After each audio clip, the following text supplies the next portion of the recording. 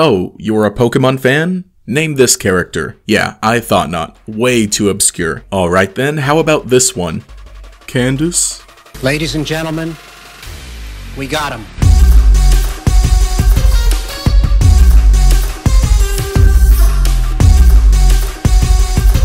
Pokémon Ga Ole, the video game you probably never played, let alone heard of. This is a Pokemon arcade game by Takara Tomy that only exists in Japan. And it's not some random old game, this is very recent and was still supported recently. So what is it? Well, it's a Pokemon arcade game that dispenses cards to be used for the machine. The more you play, the more cards you get that you can use for subsequent games. We have games like this here in the US, most notably the Marvel Tournament of Champions, that's a fighting game with a card scanner. It dispenses these neat little pieces of cardboard.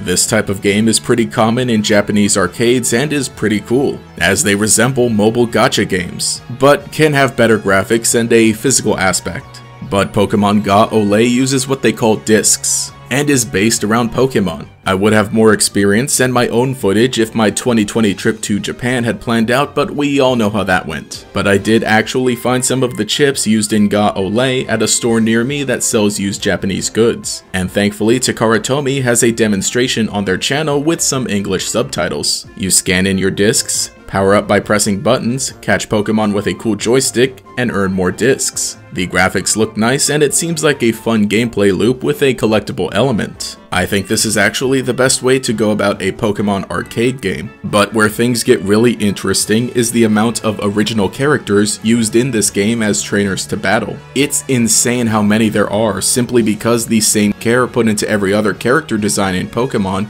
is present. The human characters are practically enough to keep some people interested in Pokemon as a franchise, and rightfully so. And now there's an entire world of trainers a lot of us have just never seen. Chef Girl, Sweaty Guy, Tomboy Construction Worker, Me IRL, Pop Idol, Shy Girl, and the most powerful maid I have ever seen.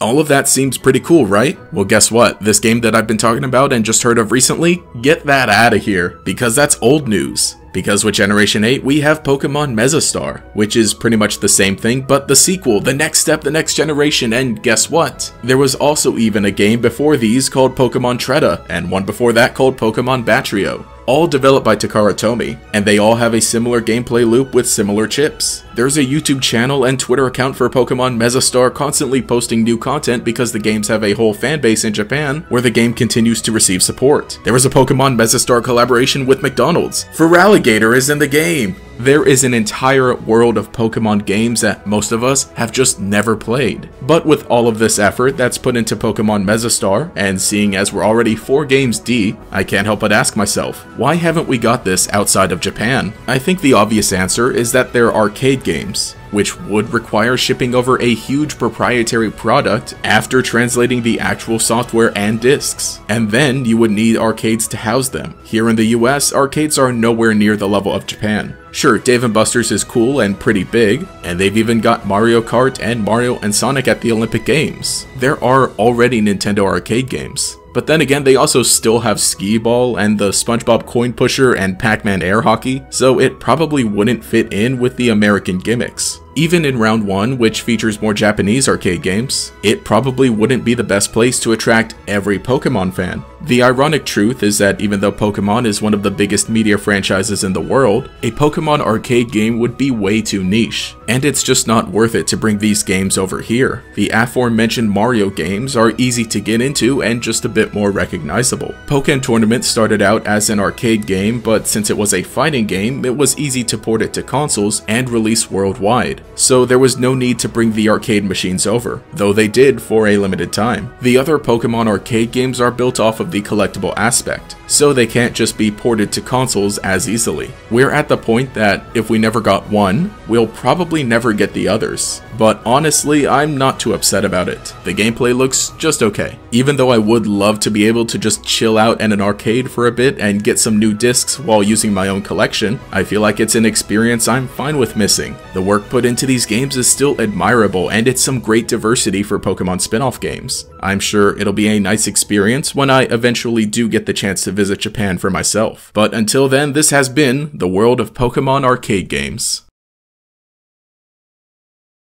But anyway, hey, this is GatorX, and let me know what you think about, basically all of the Pokemon arcade games. We got Pokemon Batrio, Pokemon Treta, Pokemon Gaole, and then Mezastar, the current one. That is basically what happened. I was going to talk about Gaole while I was looking into things. After I found out about it, I had basically always kind of known about it, but I kind of wanted to go deeper. And while I was reading things, while I was writing the script, I'm like, oh wait, Gaole isn't the current one, Mezastar is the current one. So that's basically how the video went. But it's pretty interesting. I guess some of the more interesting character designs are in Gaole. That was a Gen 7 one, so that was kind of neat. And from the characters that you have seen of Pokemon Gaole, which would you say is your favorite? Honestly, I think they're all pretty cool. The Skater's pretty neat, but the maid is just way too powerful, and I love her. A maid with Reggie Pokemon, that's amazing. And a big thing also was more recently I did actually find the actual discs that are used for the game. They're nothing too special. They're basically kind of just pieces of thick plastic, and they probably just use the QR code that's on them pretty obviously, but I think they're pretty neat. I kind of actually just want to pick up some more of them, even though I can't use them. They're just like a neat little thing to have that I just think is it's just really cool.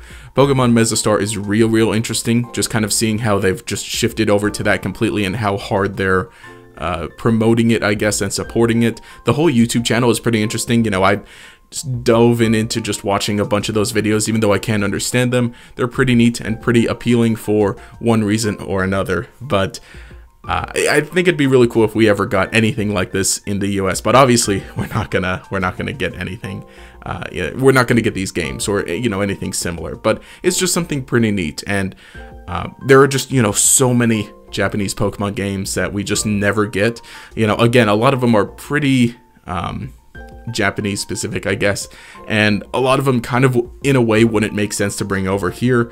But I would just love if everybody could get everything that all pieces of entertainment for Pokemon. But let me know what you think in the comments below. And if you enjoyed the video, remember to leave a like and subscribe to show your support. You can enable notifications by clicking that bell icon. It'll make sure you see each new video as it comes out. There's also the heart button down below if you'd like to further support me and you think I deserve it. But other than that, this has been GatorX. Have a nice day.